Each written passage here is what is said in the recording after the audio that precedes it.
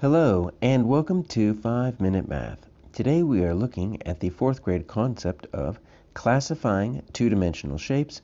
This is standard 4.6D in the great state of Texas, and we are using item number 4 of the Redesign Practice Online STAAR Test. If you haven't done so already, please go ahead and take a moment to pause the video, work this problem out on your own, unpause it, and we will look at our answers together. So, Kara drew a polygon with exactly one pair of parallel sides. Which of these could be the polygon that Kara drew? Alright, so we're going to use this graph draw feature. So it pops up down here. We're going to extend it out a little bit. And we are going to increase the transparency just so we can see a little bit of the problem behind there. You know what? We can go ahead and shrink our grid size. Make it kind of small like that, because watch, if we're wanting to draw some things, we could use this connect line feature, and that's going to let us draw some straight lines. And since we're dealing with shapes that have straight lines, let's go ahead and figure these out. So what is a rhombus? All right, so a rhombus is going to be a shape here. Now I'm going to try my hardest to make them equal, and if they're not, we're just going to have to pretend that they are. A rhombus is a four-sided shape, and it has 4 equal sides. All right, so that's probably pretty close to a rhombus. Unfortunately, you see I hit something else. There's no erase feature.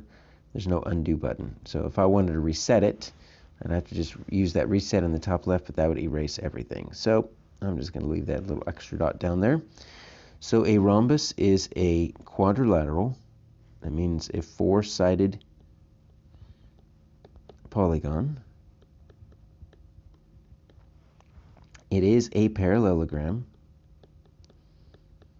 okay, which means it's got 2 sets of parallel sides. And the special thing about a rhombus, it's got 4 equal sides.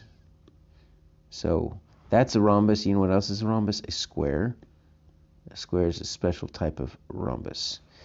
So I'm looking for one pair of parallel sides. Well, parallel means 2 lines that never touch. I always think of the 2 L's in parallel. The 2 lines that are equidistant apart. And you know what? This has got, here's a pair, but let me change colors here. Here's another pair. So unfortunately, it's not a rhombus because it's got 2 sets of parallel lines. I want 1 set. All right, so let's go back to our connect line. Let's see what we have here. Parallelogram, okay? So there's a lot of different parallelograms, a lot. Most of us, when we think of a parallelogram, kind of think like this. Kind of diagonal, kind of long and skinny. Let's see if I can get it. There we go. Something along these lines. This is a parallelogram.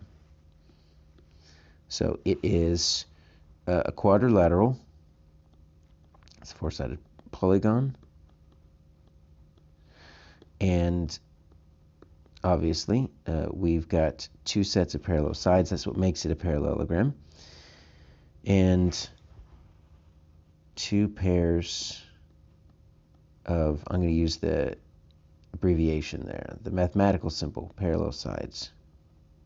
So this is a parallelogram. You know what else is a parallelogram? The rhombus that I just drew. And unfortunately, we can't use this as our answer because it's got 1 pair of parallel sides, 2 pair of parallel sides. All right, so let's keep on moving. Trapezoid. All right, so when we're thinking of a trapezoid, typically we're kind of thinking like, there's a few different types of trapezoids. They don't have to have 2 slanted lines. Like, I can make it like this. This is a right trapezoid. Or we could kind of do it like this if we wanted to. That's more of a traditional trapezoid. But it is a quadrilateral, and that's it. It's a 4-sided shape. It's not a parallelogram. It does not have 2 sets of parallel sides. It only has 1 set of parallel sides, which, guess what? That's what we're looking for. Here's my sets of parallel sides, the 2 bases, but that's it. The other 2 are not. Same with this trapezoid. So that's looking pretty good. We know what a rectangle looks like, and it is a parallelogram. It has 2 sets of parallel sides, so we can't choose it. So my answer is C.